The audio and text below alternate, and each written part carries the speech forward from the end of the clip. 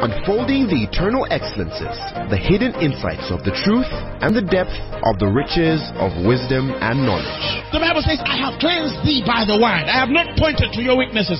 He says, I have cleansed thee by the word. I have pointed to your strength. And this is your strength, that I am Christ in you, the hope of glory. The glory of freedom, the glimpses into eternity. The gospel is not supposed to be an assumption.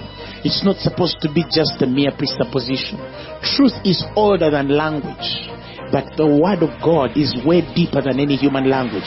And now, Apostle Grace with the Word. Lately, the Lord has been speaking to me about revisiting a few things that have not so much been touching. Not as much as revisiting, but emphasizing certain things that I've realized for some time have not been touching concerning the message. Praise the Lord Jesus. If you have noticed that for the past 5, 6, 7 months I've been so much in the line of faith, the distinctions of the ministration of the Spirit and many things like that, but I'd not so much gone the way of touching the most intricate part of the message that we preach and why we preach the message that we preach. And so this year the Lord spoke to me in these few sessions. I will be touching a few important things. One, because I don't want to take it for granted that everybody understands this, and that we have many new people that have joined over the past few months, and I believe that not many of them are acquainted to these things. If you have heard me share, partly it will be maybe 30% of what you've heard, but I'm going to go a bit deeper to explore and expound certain things pertaining the message. The Bible says, those of you who read your Bibles, that we are the sheep of His pasture, right? We are the sheep of His what? Pasture. And pasture here means message. We are the sheep of His message. We're not just the sheep of Almighty God, but we're the sheep of a particular kind of message. Praise the Lord Jesus. Because without a message, you cannot have a burden. And without a burden, you can't reconcile truth with purpose. Somebody say amen. What makes us purposeful ministers is because the burden we carry is of a message. Not a zeal that is without knowledge, but a zeal that carries knowledge. Somebody say amen. Praise the Lord Jesus Christ. So when the Bible says that you are the sheep of His pasture, in other words, God owns His message. You are yes sheep, but of His pasture, His teaching, His instruction. Praise the Lord Jesus. It is possible to walk the life of salvation and be taught by men. The Bible says in the last days the Spirit speaks expressly that men shall give heed to seducing spirits and doctrines of devils, and they shall present them even as the doctrine of Jesus Christ. So not everything that stands on the altar is truth. Of course, many of us weigh truth against logic and reason, things that our souls can agree with, depending on our human experiences. But the Word of God is deeper than reason. If you go into a place of reasoning, you can't reason the gospel. I was sharing even with the men recently, I told them, if you read the Gospels very well, Jesus would appear so unreasonable. Praise the Lord. A woman comes with a sick child, He ignores the woman. And the Bible says, and Jesus refused to give her attention. And you're like, but this is the Son of God. How rude, how proud. You can mention all. You understand? But there is a mind of the Spirit behind everything that Jesus said and did. Praise the Lord Jesus. Now, because we are sheep of His pasture, the message has to be clear. What is the message of the New Testament dispensation? Praise the Lord Jesus Christ. Somebody say amen. In Genesis chapter 5, the Bible speaks of, I think from the 28th verse, the Bible speaks of a generation from Adam, right? And in the 28th verse, if you'll open there with me, the Bible speaks of a man called Lamech. The Bible says he lived 182 years, and he begat a son, and the son he begat he called Noah, saying, this same shall comfort us concerning our work and toil of our hands, because of the ground which the Lord hath cast. So Noah came as a minister of comfort. If you are a reader of Hebrew, the name Lamech means powerful. Praise the Lord. And the name Noah means rest. So power begets rest. Men which walk in the power of God are rested. Somebody say amen. And it is the very Noah with whom is rest that finds grace. Somebody say amen. The Bible says Noah found grace. He found grace in the eyes of the Lord. He found grace in the eyes of the Lord. God called him, he says, you are righteous in mine eyes. I see thee as righteous. He found grace in the eyes of God. I love the way the Message version says it. The Message version says, Noah was different. God liked what he saw in Noah. What he saw in Noah. In. That means it was not something outside. It was something within Noah that the Lord saw. And he liked it. Somebody say amen. If you go back to the story, the earth was desperately wicked. And the Bible says, and it repented God that he had made man. How many of you remember that story? It repented God that he had made man.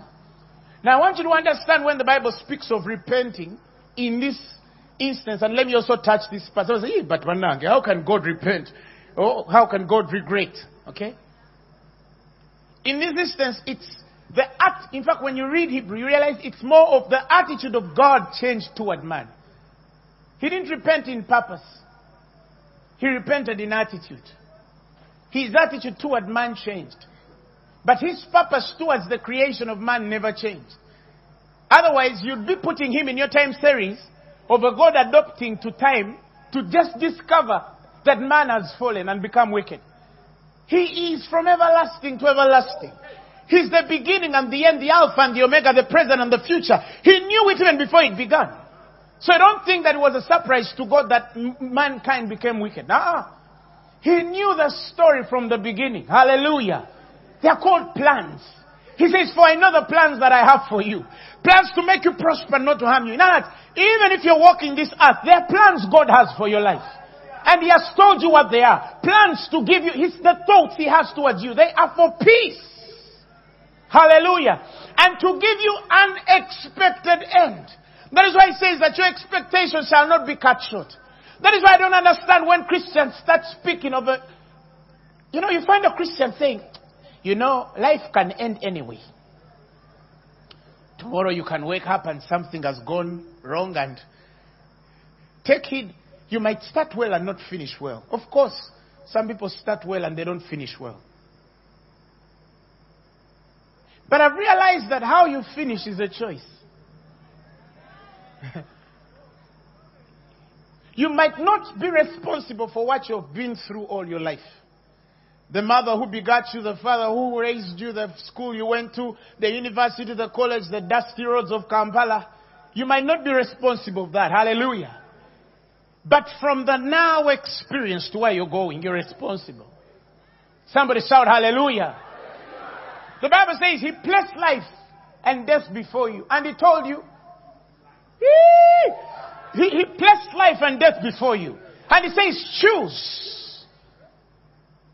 You have the opportunity to say, I'm going to be happy all the way.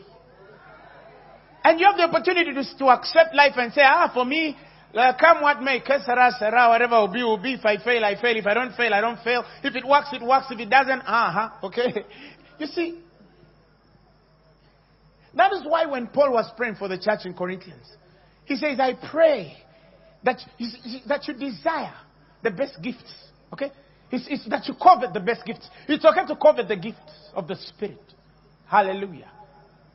To covet them. But he says, but you see, there is an excellent way. And that is the revelation of the love of God. When you understand how much God loves you, how much God loves you. The Bible says that he that withdrew not anything, not his son from you, will he not with him give you all things? What in this world is of more price than Jesus? Answer me. But the Bible says, he that spared not his own son, But give me the Amplified of that. The Amplified says, he who did not withhold or spare even his own son, but gave him up for all of us, will he not also with him freely and graciously give us all other things? All other things. Jesus is the guarantee that any other thing that you need in this life you will have. In Jesus' name. Oh, you know, you preachers, you're always materialistic. You're thinking about being materialistic. No. You see, not everybody is subject to the elements of material. Right? Me not loving mine doesn't mean I should be broke. So no, far from me, sakate, bro, zanda, zokete. Somebody shout hallelujah. Me not being attached to the good life doesn't mean I shouldn't have one, where that if I have it, it becomes my God. No. You can enjoy a good life, but still love God. Somebody shout hallelujah. I think that you love him for real. Somebody shout hallelujah. I love the Lord. I love the Lord. And he loves me. If you understand the excellence of the love of God, agape, the love which is of God, if you understand how much God loves you, some of you would understand that he wishes for you more than you'll ever wish for yourself. Somebody say amen.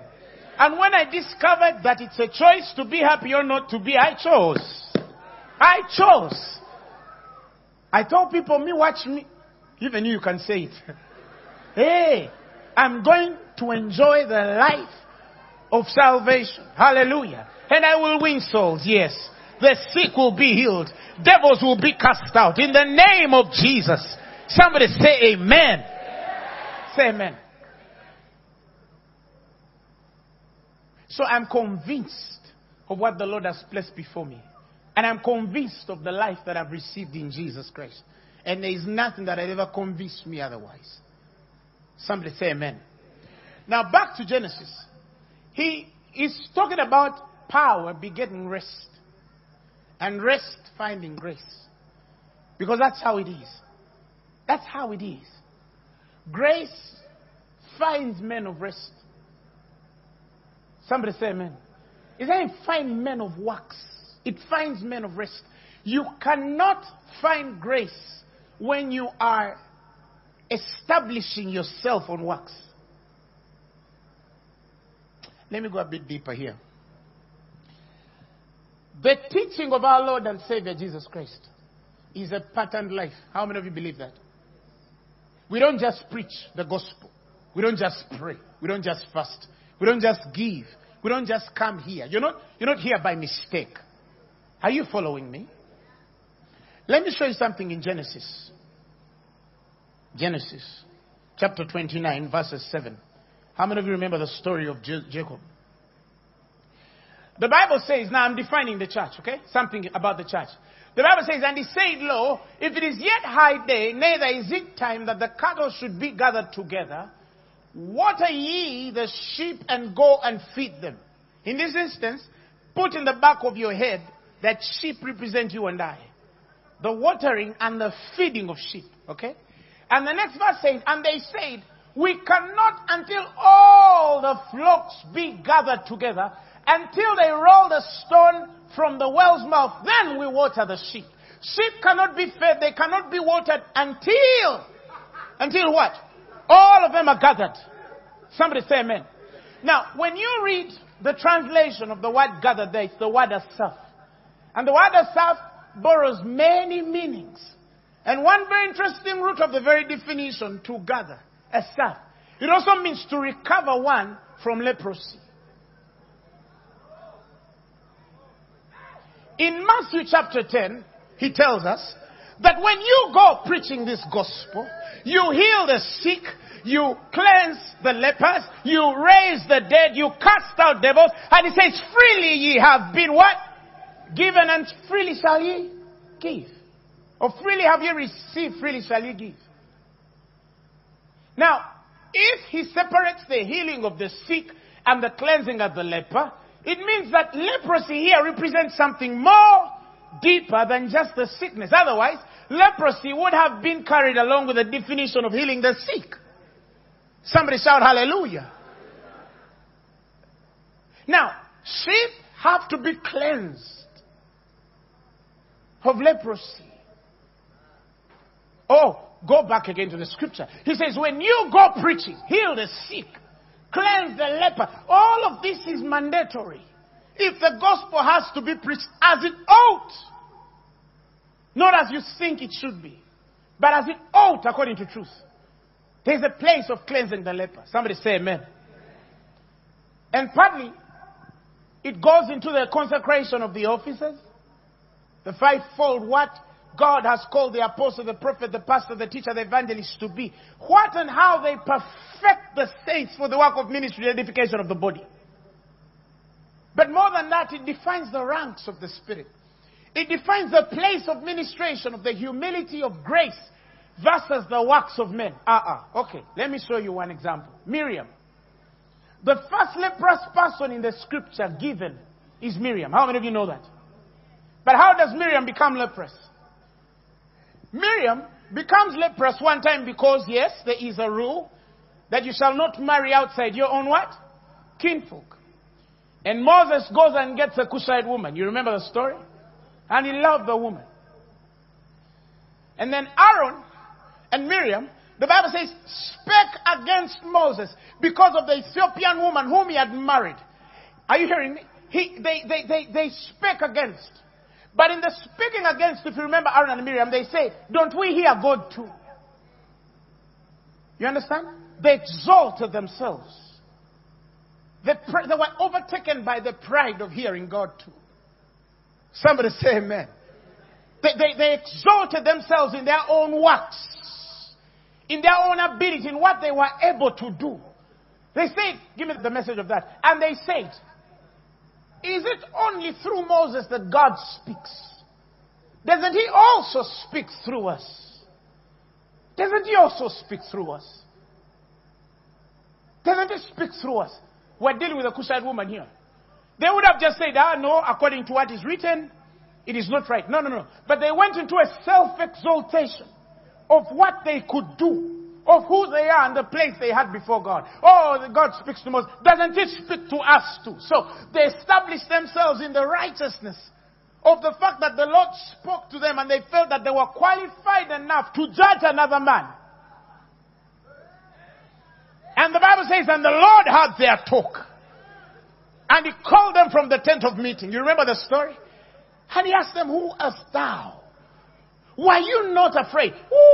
Were you not afraid? Were you not afraid? Were you not afraid? Were you not afraid? Were you not afraid? When God tells a man, were you not afraid? It means even God knows that that's a place where a man has to be afraid. Somebody shout hallelujah. When God tells a man, were you not afraid? It means God expects that man to be afraid at that particular point. At what point does Miriam and Aaron become so indifferent not to be afraid at the point when they ought to be afraid, except that they cast their vision from who God is and what his ordinances are to their ability. And therefore they felt that they were qualified enough to judge the servant of God. And that's the part where the church has to cleanse the leper. On two grounds. One, that we disqualify works. Because many men qualify themselves according to works and not according to faith toward God. But number two also, that certain people don't know who to talk about and who not to talk about. Moses had a place with God. He says, when I speak to prophets, I speak to them through visions and dreams. But that's not so how I talk to my servant Moses. For he beholds the very countenance. My very countenance. I don't speak to him in riddles and dark sayings. The Bible says, if there be a prophet among you, right? Let's go to the verse itself. If there be a prophet among you, I, the Lord, will make myself known unto him in a vision, and I will speak to him in a dream. He says, my servant Moses is not so, who is faithful in all mine house. What qualified the faithfulness and servitude of Moses?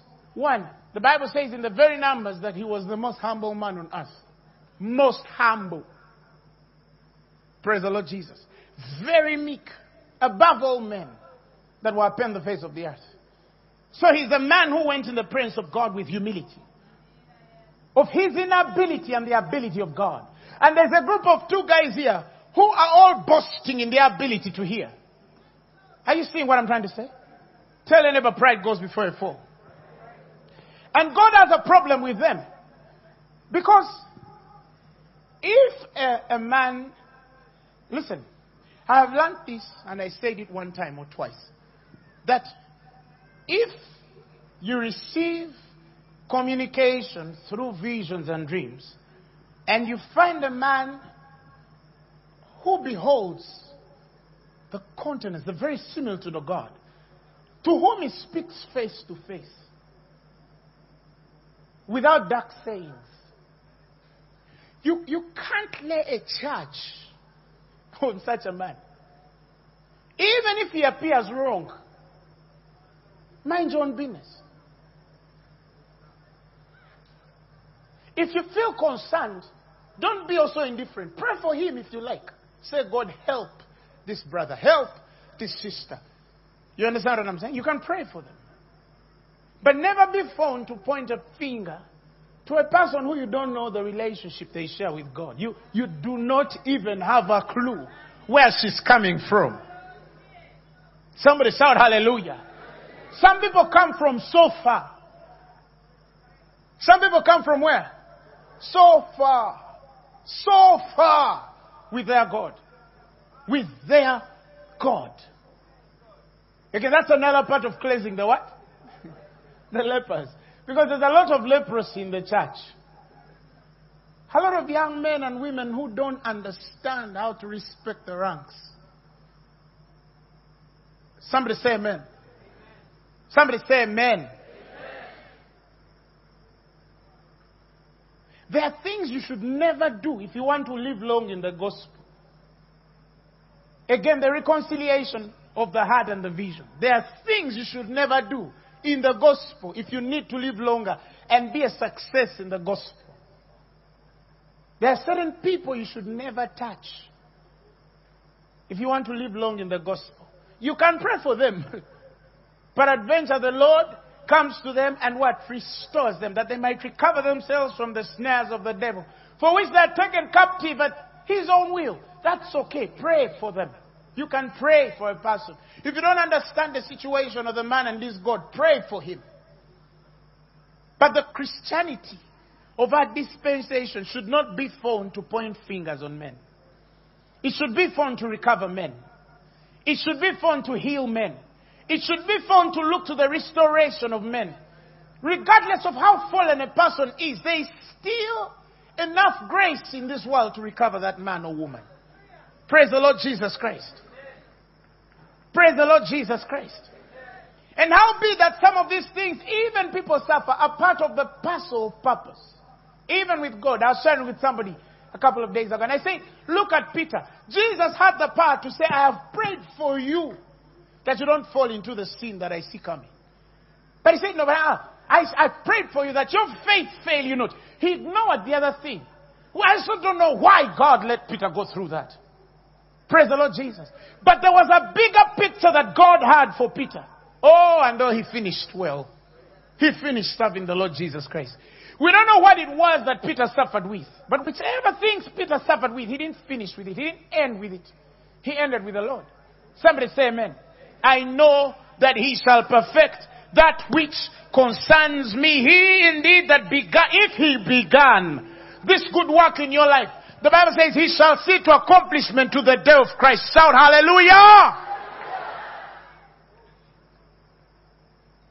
Now Miriam becomes proud. Even as God speaks to us, what happens? Leprosy hits her. The only thing that saved Aaron was because he had a what? A garment on his life. Otherwise Aaron was going to. That is why the scripture is clear. When the garment left Aaron, he fell dead. And it's also not a good thing to be kept by the garment on your life. Because purpose is temporal according to your physical existence. And you must plant seed eternal. Somebody say amen. Somebody say amen. That is why we lay up ourselves what? Treasures. Somebody say amen. There are things we are doing physically that have very deep spiritual implications that will even go way beyond our physical existence. That is what is called ministering beyond yourself. You remember the psalmist saying, he says that when I was young, you showed your power and your great glory to me. He says, but now when I'm old, the Bible says, forsake me not, Lord, that until I shall reveal thine power to this generation and the generations to come. That even when I leave this place, I might become relevant. Even way long before or after I'm dead, I should be relevant. There's a reason why we are still quoting Psalms and Paul. Because they establish things in their lives that could go way beyond their existence in the flesh. Hallelujah. And if a man has to walk that grace and life, that man must understand the principles, the basic principles. That man must be cleansed from leprosy. Somebody shout hallelujah. Somebody shout hallelujah. Do you know literally God mentions Elijah, he mentions Elisha, he mentions all these guys. You understand? And a guy like Gehazi who has seen power transferred from a man like Elijah to a man like Elisha, all he has to do is to serve the man of God. All he has to do. But what is he taken after? He's taken after the materialistic, right? He's consumed by the love of this world. And what happens? He was stricken with what? That's also another kind of leprosy. So when we're talking about cleansing, we go deeper. The gospel is not for profit. You didn't get it. It is not a business transaction. You remember the scripture that says, when you go preaching, do not think that you have to put up a fundraising campaign before you start. Don't think that the gospel is about fundraising every time fundraising. You understand? Do you know there are people, to be continued, ta.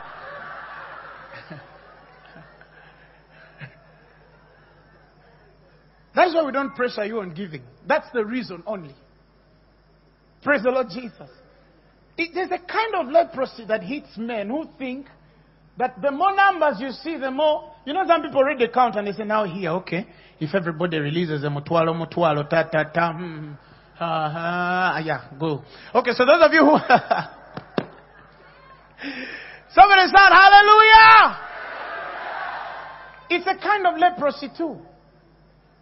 When you start to look at the gospel like a fundraising scheme, like a source of what? Money. Do you know there's somebody who can come in a meeting and the first thing they say, you know,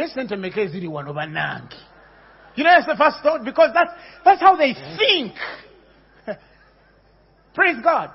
They can't think how many souls are here. How many sick people must be healed tonight? No.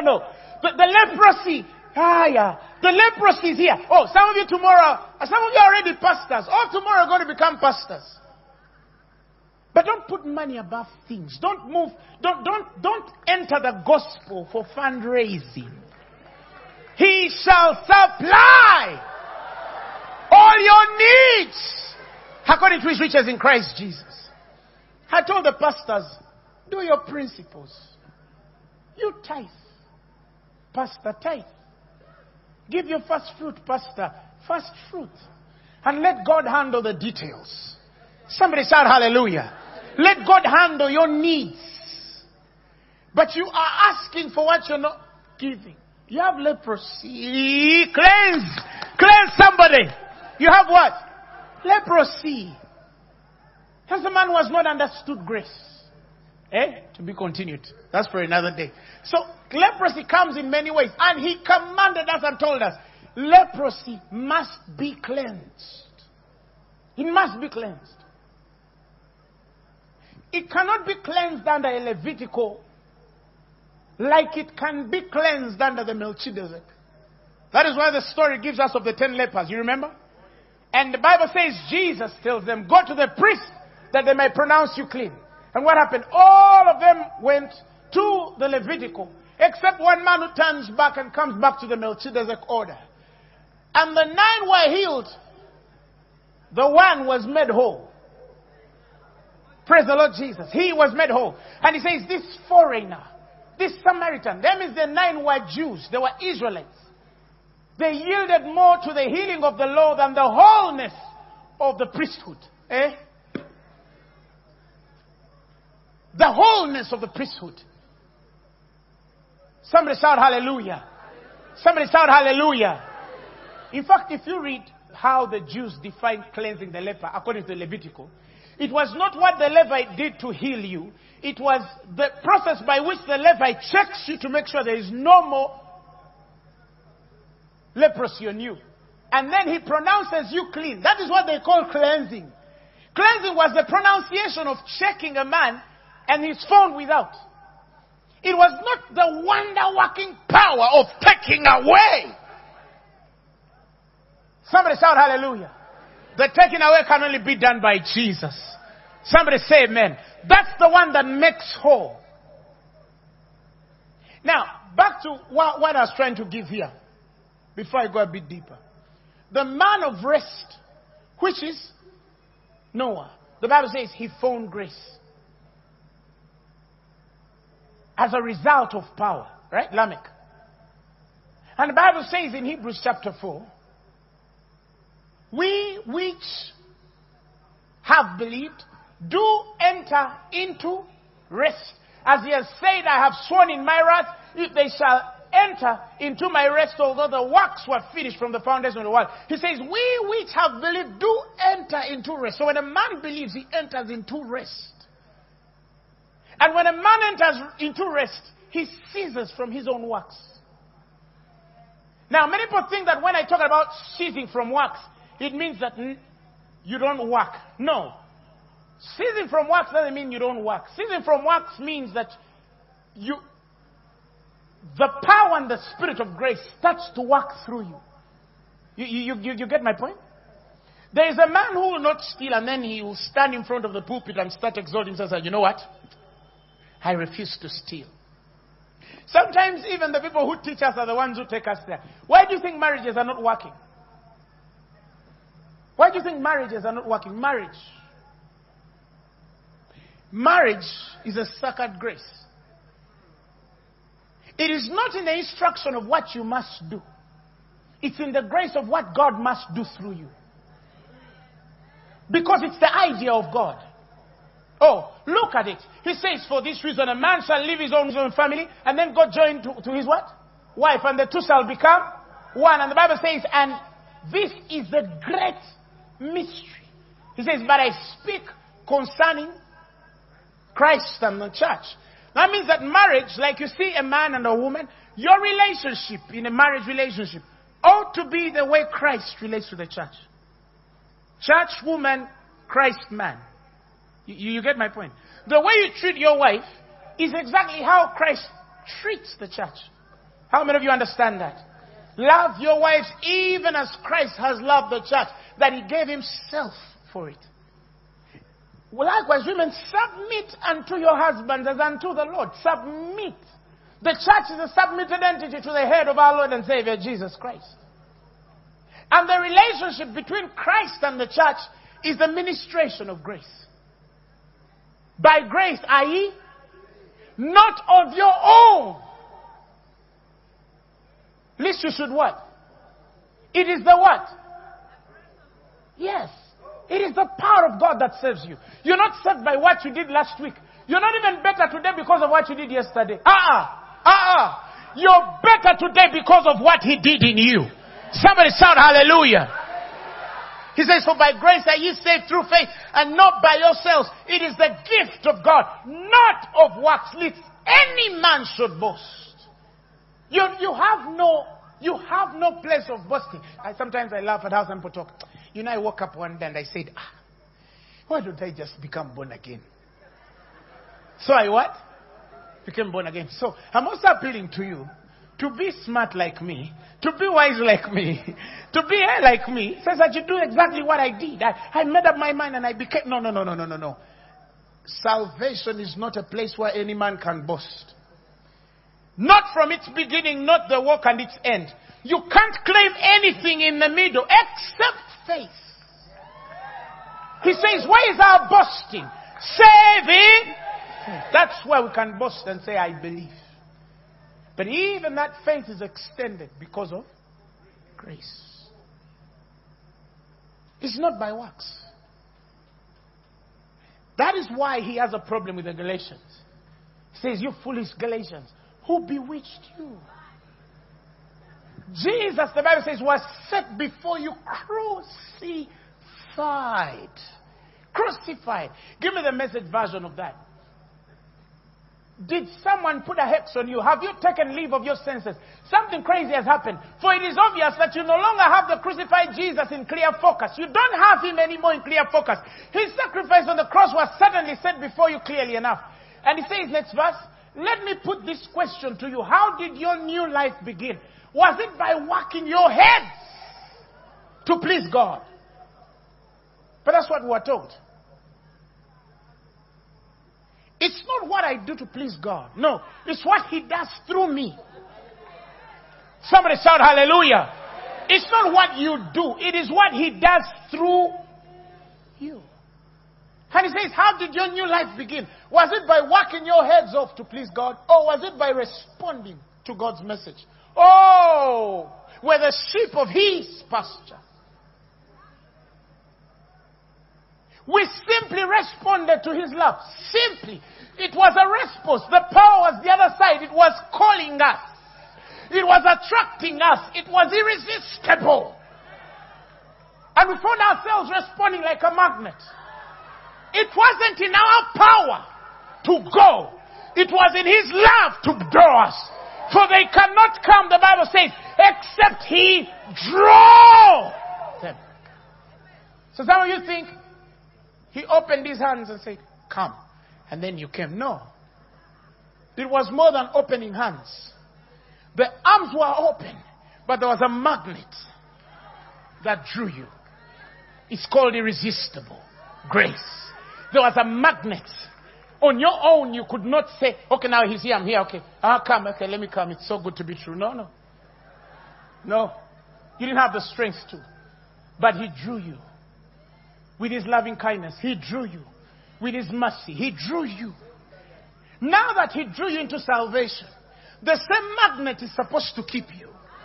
That is what he's dealing with in Galatians. He says, who bewitched you? Who bewitched you? He says, I put a question before you.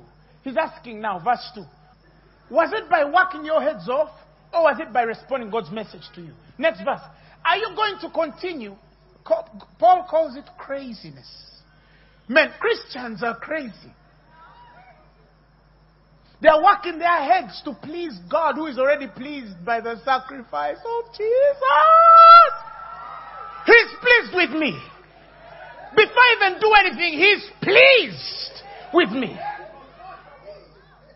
God is happy with me.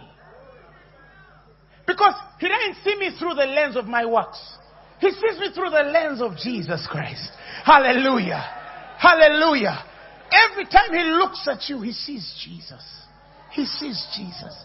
For in him, you live, in him you move, and in him you have your being. Quit pleasing God. Yield to him to work through you. The pleasing is automatic there. It won't be your work. No. It will be the wonder working of the Spirit of grace. That is why many of you are failing to please God, because you're doing it in your own ability. So he says, are you going to continue with this craziness? For only crazy people would think they could complete by their own efforts what was begun by God. Did you hear that? If you weren't smart enough or strong enough to begin it, how do you suppose you could perfect it? How do you suppose you could perfect it? Next verse. Did you go through this whole painful learning process for nothing? He says it's not yet a total loss, but it certainly will be if you keep this up. Hallelujah.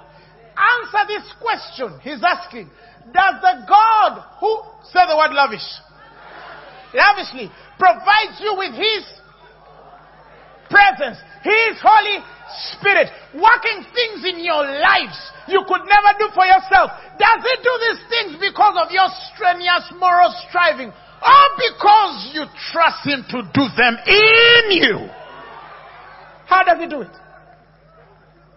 Exactly. God doesn't, let me tell you, God is not going to do a miracle now because I fasted. Yet I'm fasting. We're in fasting period. But He's not going to move because I fasted. He's going to move because He has placed grace in me. Grace, the message. You understand what I'm saying? He distributes His Spirit to you. Not because you did whatever He did, no. But because of Him, who He is in you. You trusted Him to do it in you. Where every time you begin your life by trusting everything, it's like when we go for crusades. You look at the need of people and you do not know how it's going to be filled by an individual. Somebody comes with, I don't know whether you remember a lady who came with a catheter. Was it a catheter? And her urine was in there, in a cavera, and the stomach was swollen. And they told her that she had about 4 or 5 swellings. And this woman is holding this thing, and you look at her and you're like, Marebrozikata, what are we doing here? Hallelujah. But you see, what puts us on that altar and gives you grace and strength is the ability to know He is going to do it in me. I believe. Somebody say, I believe. Say again, I believe. You have to believe that He's going to do it in you. Oh, but I'm struggling with this issue. I'm struggling with that issue. Maybe you're struggling with it because for so long you've tried to work it.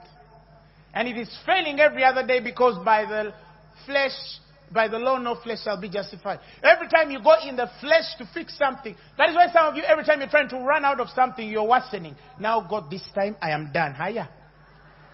Then you say, okay, now, I got it wrong last time. This time I'm dedicating my life. You even call it an hour to God.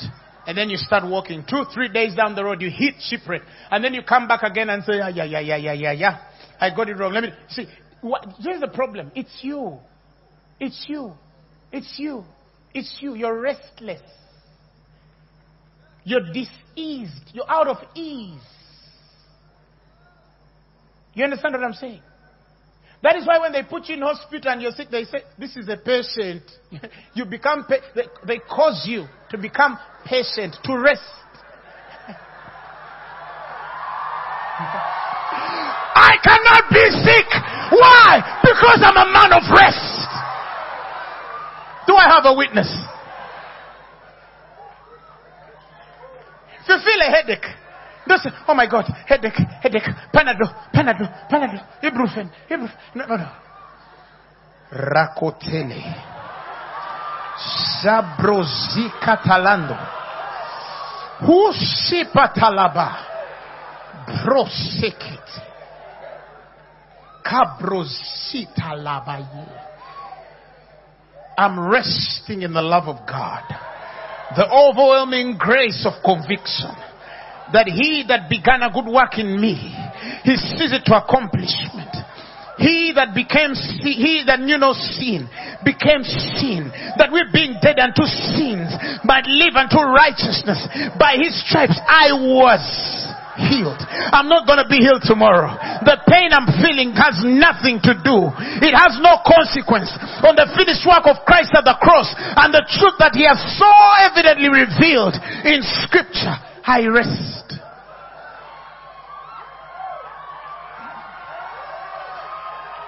Then the head starts clearing. Patient. Be patient. You're anxious. Be patient. You're restless. You're diseased. That is why when somebody is so badly off, sometimes doctors do what they call an induced coma. They force you to rest. Now, why should I wait for a doctor? No. Razobokos talabaye. I rest myself. Tell somebody, I rest myself. Say it again and say, I rest my body, my soul and my spirit in what Jesus did. Oh. Rested men just don't fall sick. No. Because they're in rest. They're in rest. But you're hypertensive. What makes you hyper? Refuse it. Rest your body in the name of Jesus. How can you be hyper? One time I was preaching around Kampala Road, and a girl gets a panic attack there while I'm still preaching. They get pepper. I looked at this thing. Before I cast it out, I had to first look at it to see how it works, because it was the first time I saw a panic attack. I've never seen it in my life. She starts breathing so funny, and I'm like, what's that? That's a panic attack. I'm sorry, the Lord actually forgive me. I took a few more seconds to understand how panic works, and the Lord forgave me. I repented. I observed, and then I came to this dear woman. I remember very well, and I said, in the name of Jesus, you spirit, go! And she did like, wow! And then she stood back and sat down like nothing had happened. Tell somebody there is something inside me. Oh! Rest. There are things that might get you out of your comfort zones. Some news can come and shock you. Are you hearing me? But imagine a man who has lost his job, lost everything, and the guy goes on his bed and sleeps like a king.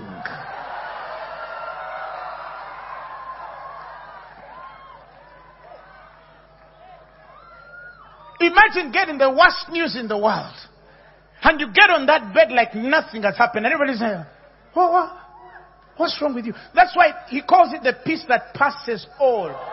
All. He didn't say some people. No. All.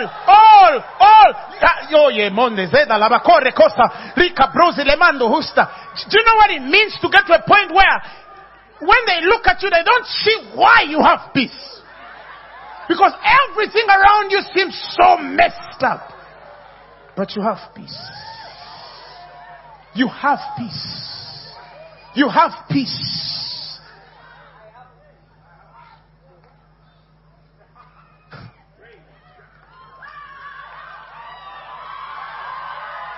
That is a man who has believed. That is a man. Hey, no. Listen. Get to a point where you can get the worst news ever possible. And you smile over it. I say, what's up with you? I know God. I know God. Look at Noah. Let me show you a mystery. When you read the story of Noah, you realize the Lord said unto Noah, come thou and all thine house into the ark. God didn't tell Noah, go and your house and family into the ark. He said, come. That means when God tells Noah, pitch an ark, and Noah pitches an ark. You understand? Everything outside was going to be destroyed like we know it. And before anything, God gives Noah a vision, the man who found grace and is in rest. He gives him a vision of building this ark, and he builds it to the end, right? And when it is done, God enters the ark. Some people think in the floods, God was watching. No, he wasn't. He was inside there. In that situation, he's in with you. Come on. He's not watching it from afar. No, he's in there with you, enjoying it all. He said, come. And they both entered. When the flood hit, God is in the... That is why I'm trying to push theologians to revisit the whole definition of the places God has tabernacled, because many people just know the physical places, but he was in the ark too. He was in the ark too.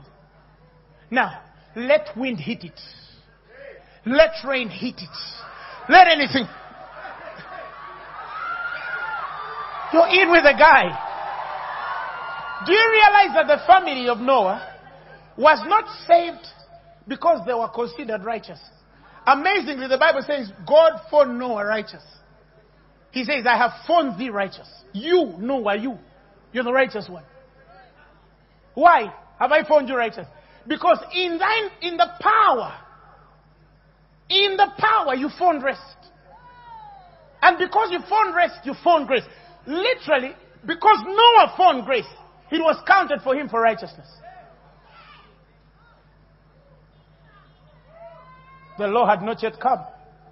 Faith existed. And grace existed by faith. So Noah had faith in God. Do you understand what I'm saying? There is nothing you're going in and through without the Lord. Some people think God is watching me. No. Those were songs. God is watching us. God is no longer watching us. He's in us. We are watching with him. I don't know whether I have a witness. We are watching with him. We are with him. We are with him. He's in us. He's with us. He's for us. He cannot be against us. Hallelujah. That's why we have the mind of Christ, because we are inside him. Praise the Lord Jesus Christ. That's why when you read the Bible, it becomes a mirror. And we behold, like in a mirror, the glory of God. And we are metamorphosed. That is why. That is why. Because he has made the choice to live with you. Ooh, what a blessing. To know that now God lives in men. He lives in you. Somebody say, he lives in me. He lives inside me. He tabernacles in my body. Somebody say amen. So, he's watching you as you're watching yourself. Because he's in you. You will not find grace to help until you learn to embrace the rest. Because it takes power to beget rest. Some people think otherwise. They think it contrary. They think the more aggressive you become, the more powerful you are. No. Sometimes power is revealed when a man is resting in the midst of pressure. When a man has believed, he ceases from his own works. That is why it's the first place of repentance, when a man is living the first principles, which be the oracles of God. He says, and therefore, living the principles of the doctrine of Christ, let us go on unto perfection.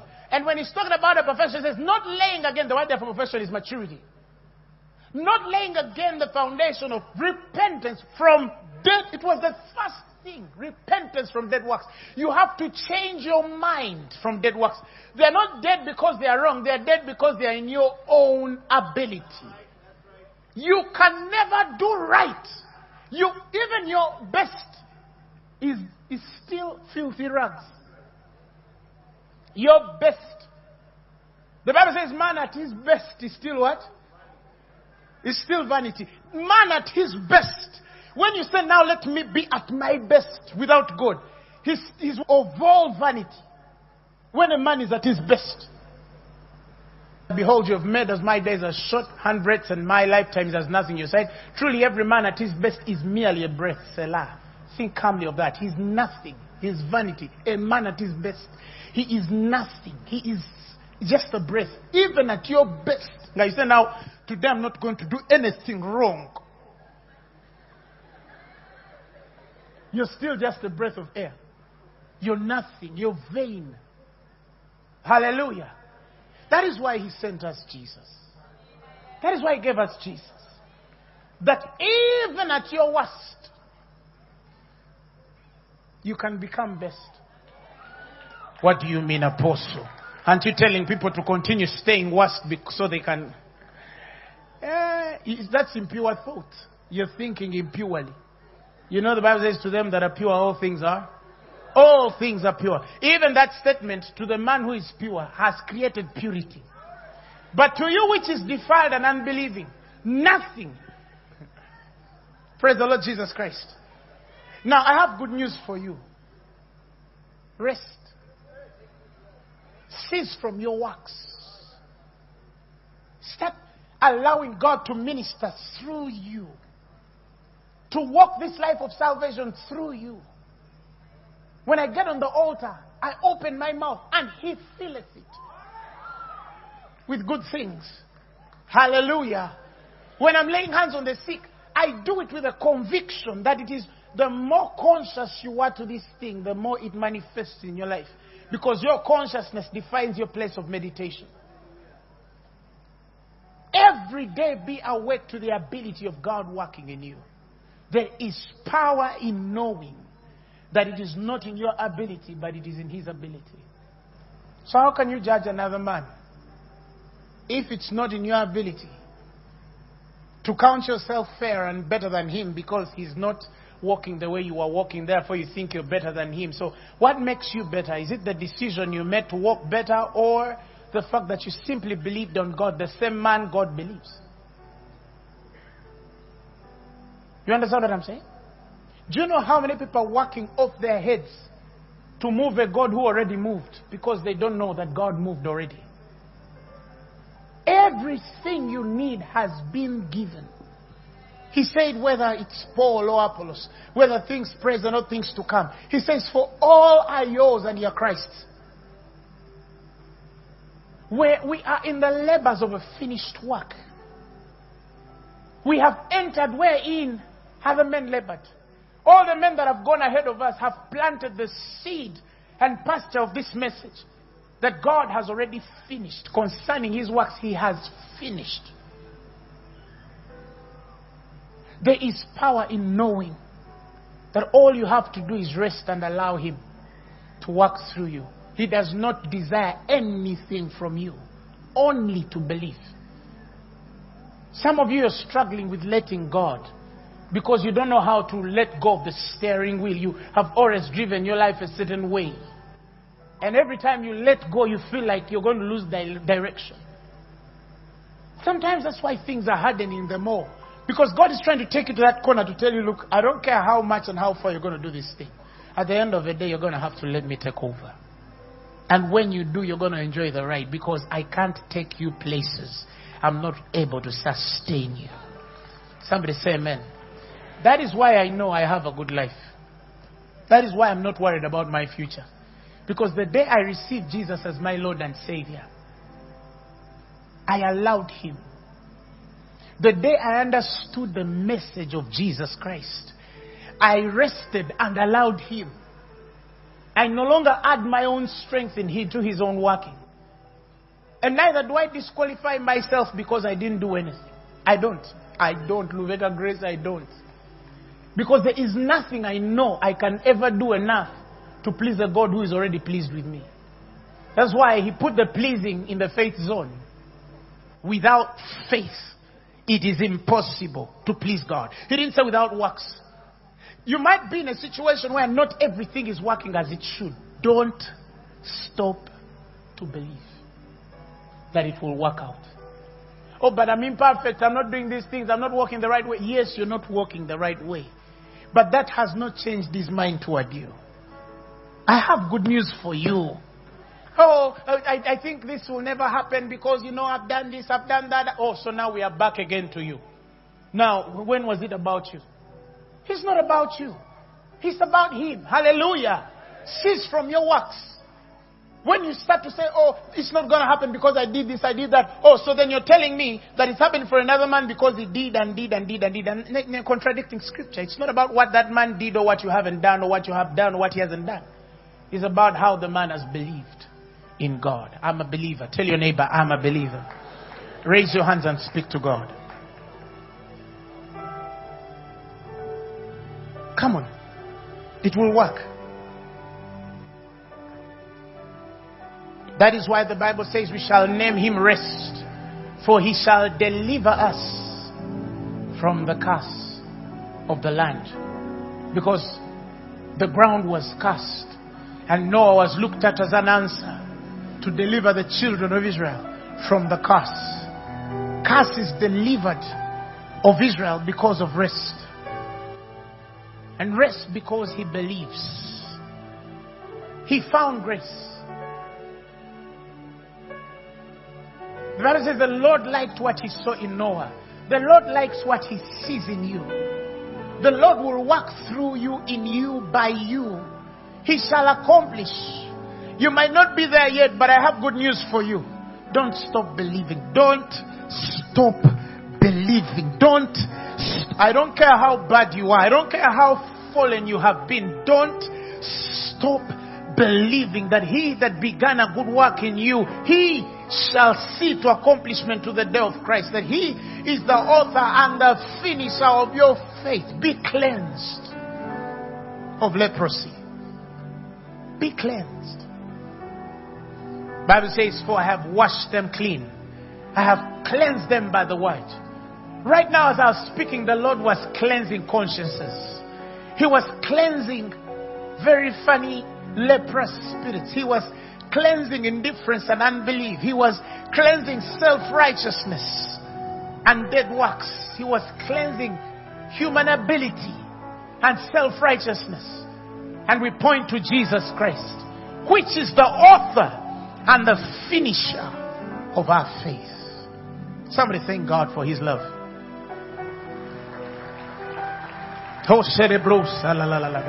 Thank him. Day after day,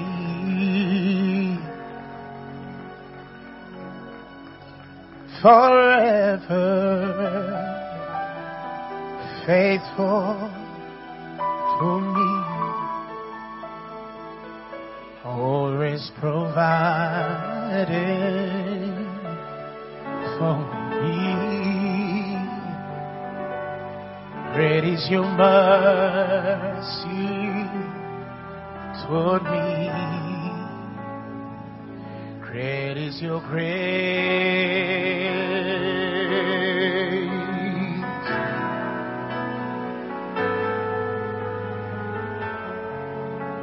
Great is your mercy toward me.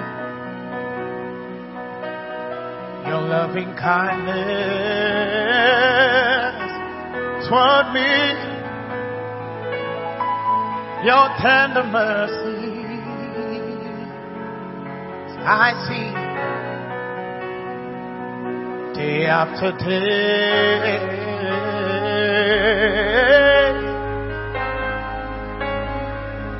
Forever faithful to me,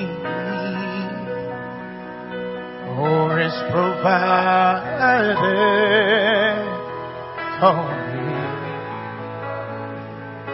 Great is your mercy to me. Father, we receive your word. We take it in right now. It manifests through us to the deepest of our convictions and beings. This is the message of our time, but the message as old as eternity ever was. And thank you now that you've revealed it and you've found us worthy to receive such truths. And by them we have hope. By them we have peace. By them we have patience. By them we have deliverance. In Jesus' mighty name.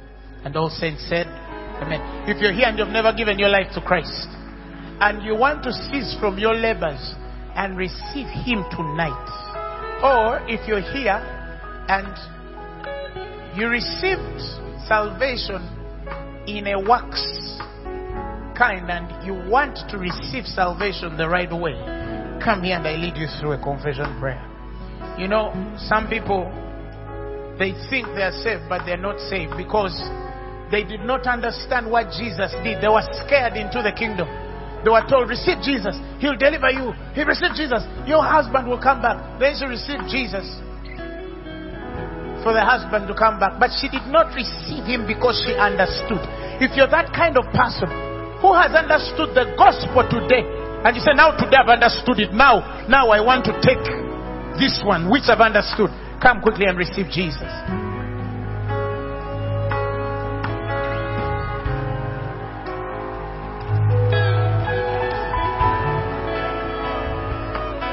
As it was me,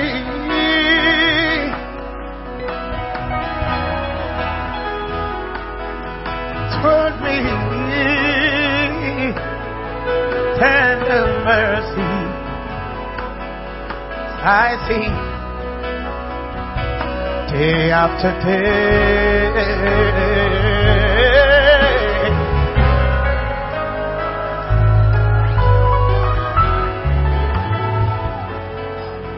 To me, always provided for me. Great is your mercy.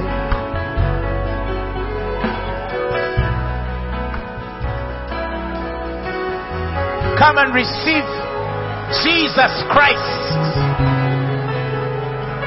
The Bible says if you confess the Lord Jesus, you will be saved. Wow.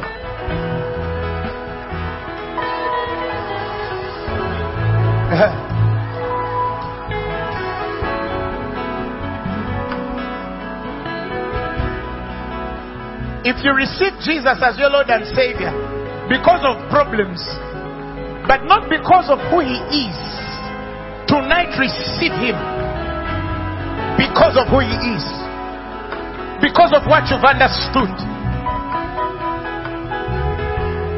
And the devil is in trouble. The devil is in trouble.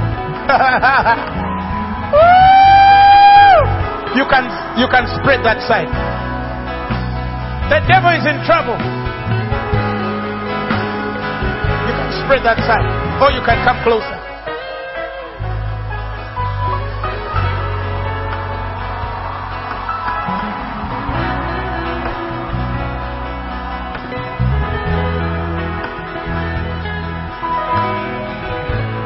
Wow.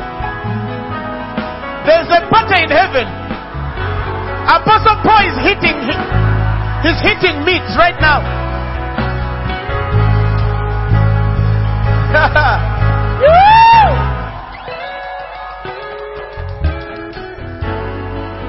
Please hurry. Come quickly.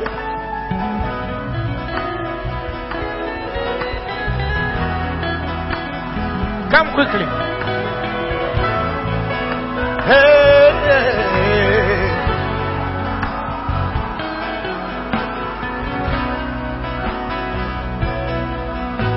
You know, like I said, back in those days, the crusades we used to go to, they used to tell us, receive Jesus and get a man. So some of you entered salvation to get men. When men don't come, you go back. Receive Jesus, you'll get, demons will leave you. But there is more than that. With or without a man, He is love eternal. His grace indescribable. Hallelujah. I'm going to lead you through a prayer right now. Through a prayer right now. I want everyone quiet while we lead these wonderful people. Say, Lord Jesus, today I have believed. It is not about me. It is not about what I do. It's not about my ability. It's about you and what you did on the cross at Calvary. Tonight, I receive you both as Lord and Savior. I cease from my works. I choose to believe you. In Jesus' name. Put up your hands. Let me pray for you right now. Receive the Spirit. Receive the Spirit. God is anointing you. Power of the Holy Ghost. Receive the Spirit. Receive the Spirit of God. Receive the Spirit of God. Receive the Spirit of God. Receive deliverance in the name of Jesus. Receive answered prayer in the name of Jesus.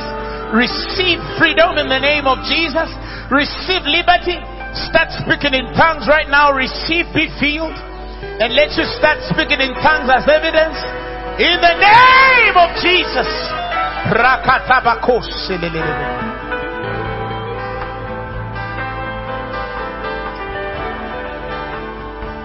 Somebody is speaking in tongues. If you're there and you're sick, I want you to start receiving your healing. Somebody with a pain in the left kidney, God is healing you now. In the name of Jesus. God is healing people. Help me, Ashes. God is healing people. Somebody with an eye issue, God is healing your eye. You have not been seeing with your left eye. God is healing you. Somebody also with the right eye. Your right eye. God is healing you. Another case of fibroids is being healed right now. Actually, 3 of them. God is healing right now in the name of Jesus. Somebody had a swelling in your neck. God is healing you now in the name of Jesus. Disease is leaving. Even that which I've not mentioned. Oh, hypertension, high blood pressure. You're cast right now in the name of Jesus. Anybody suffering from high blood pressure? High blood pressure is leaving now. Diabetes, leave now in the name of Jesus. The message you have just heard was brought to you by Phaneroo Ministries International. For more information, contact us on telephone number 041-466-4291 or email us at phanerokampala@gmail.com. You can also find us on the web at www.phaneroo.org. Or better still, feel free to join us every Thursday for our weekly fellowships at Uma Multipurpose Hall from 5 p.m. to 8 p.m. You can also catch the live stream at livestream.com/Phaneroo. Phaneroo, make manifest.